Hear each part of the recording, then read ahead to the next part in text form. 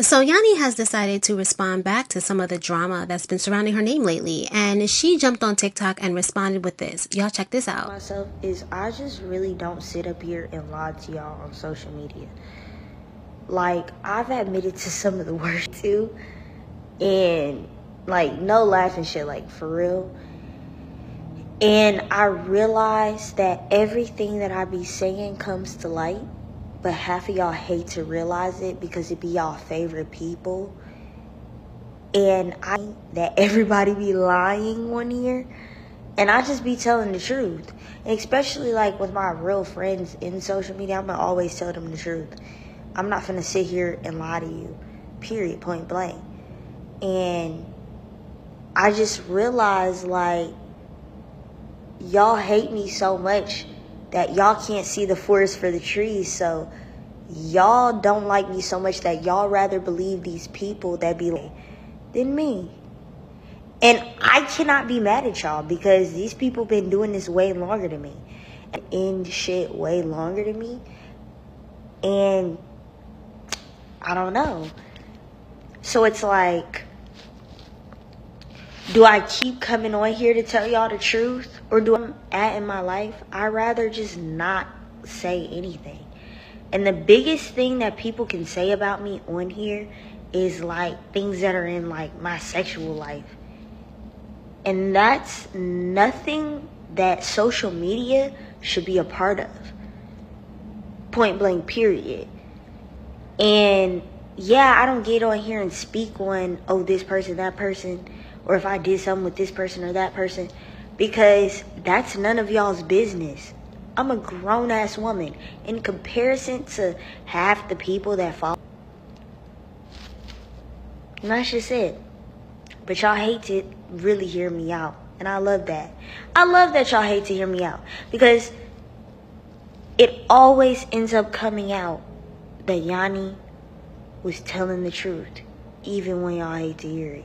Now, a lot of supporters feel like she's saying a lot, but also at the same time not saying much of anything. And that's simply because she is not being direct. She's not being specific. She's not saying, okay, well, listen, I told y'all this and that, and guess what? Now this and that is actually coming, true. Like, I'm being proven right. We're getting none of that. And supporters also feel like, well, she had the opportunity to speak directly to Brooklyn and Troy, really clear the air during that Messy Maj live, but she declined to come up and speak. Now, also with this TikTok, Yanni unfollowed Wooda, her new bestie, and Wooda unfollowed her too. Well, a lot of supporters are feeling like this unfollow is due to Wooda being on live with Messy Maj and going after Deshae. Now, y'all know Yanni and Deshae are locked in. That's her man. Wait, I mean her friend. Y'all know what I mean, her friend. So what do y'all think about Yanni's TikTok? And also, what do you think about this unfollow between Yanni and Wooda? Let me know in the comment section below. Now, y'all know that Troy always has to involve himself some way, somehow, and he jumped on his IG and he decided to troll Yanni, and he posted this on his IG page. Where's my Prada glasses? Hold up, I don't even want to put them on. Honestly, I'm just not going to speak on the situation anymore, because it's like, I'm just too big for it. Like, I feel good where I'm at, you know what I'm saying? I have little man, and, I don't need nothing else, so... Alright, well, since we already speaking about Troy, let's get into this Influencer City, Manny, Chris, Debo situation. Now, it was recently announced that Troy is going to be on Influencer City. Like, what? Yeah. Yo, it's your boy, Rich Boy Troy. You already know what it is, man. Catch me on the next season of Influencer City, the next generation, man. Now, a lot of supporters are not shocked by this, because when they saw Emily with Debo, they kind of figured something was up. And then that whole fake fight pull-up situation, I mean, can we just be real? It was just giving corny. And so at this point, it's very clear that Chris, Troy, and Debo are all working together. So you know what? Let's just roll in the stage videos, starting with this one. So Chris and Troy sat down for a conversation, I guess basically to clear the air. And now, when discussing how this issue really started between all of them, Chris basically says, listen, we were riding with Brooklyn. Brooklyn had an issue with you, therefore we had an issue with you. So y'all check this out.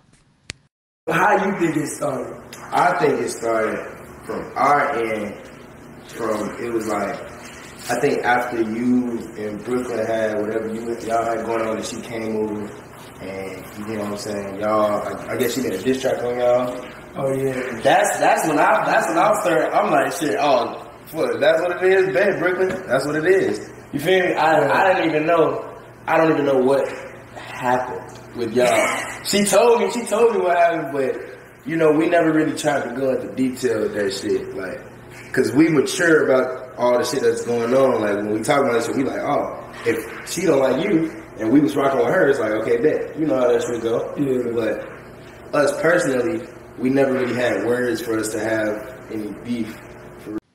So what do y'all think about what Chris had to say? Do y'all really think that's the source of why they had an issue with Troy? Leave your comments down below. I really want to get your thoughts and opinions on that. Now, a lot of supporters are not here for this link up, this collab, whatever it is that they're doing, simply because of Brooklyn. A lot of people feel like, okay, well, if y'all were so cool with Brooklyn, y'all wouldn't be doing it. You know what? This is what I will say about this situation. When it comes to Chris and Debo, and I will say, you know what? A lot of other influencers as well, if there is money to be made, they are willing to put whatever beef aside to go collect the bag. And I also feel like Manny is the one that's facilitating a lot of these little peace summits, okay? I feel like Manny cannot afford to have Chris and Debo beefing with people that he can make money with, that he can collab with, that can also help push out his content. So I think this is what a lot of this has to do with. So now my question is, what type of environment does that create? Because y'all are bringing in people that if there wasn't an opportunity on the table, they wouldn't even be around y'all. And they're only there because there's an opportunity on the table. So it's like a whole lot of, you know, being in each other's faces, being fake and phony. But I guess. Alright, so let's now move on over to Finny and Stacy. And now if y'all are not familiar with this story or have not been keeping up, please check out these two videos of mine because I broke this all the way down up into what is currently happening now, which is what we're about to get into. And so now supporters feel like they may have been a fight between Finny and Stacy the other night. Now shout out to the Messy Maj page who first reported this story. So Finny went on her IG story and posted this. All I'm gonna say is the time was had last night. And when I say let's rock out, that's what the mean. Last night, let's rock out. Period. That's it, that's all. And then she went on her Twitter account and posted this, which made people feel like, okay, there must have been a fight that she got into. Now, keep in mind, Stacy has not said anything about any of this, but Lena went on her TikTok and she posted this. But I'm sitting here still classy, never threw a punch, but I wanted to. You hit daddy and you know she don't fight. And then Finny responded with this. She not talking to me, like.